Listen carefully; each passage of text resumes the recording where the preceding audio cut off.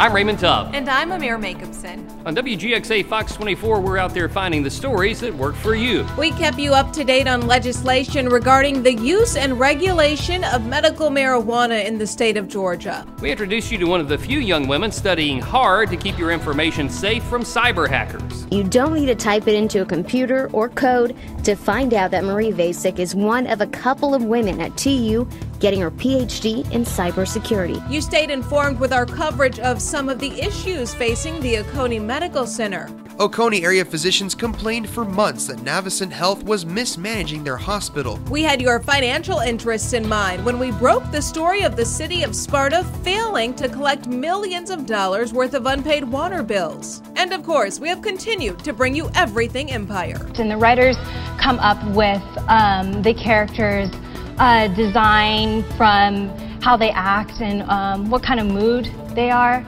On ABC 16, we brought you stories that work for you and your family. All October long, we have and will continue to bring you breast cancer awareness stories in honor of Breast Cancer Awareness Month. And through the early detection that there will be more survivors.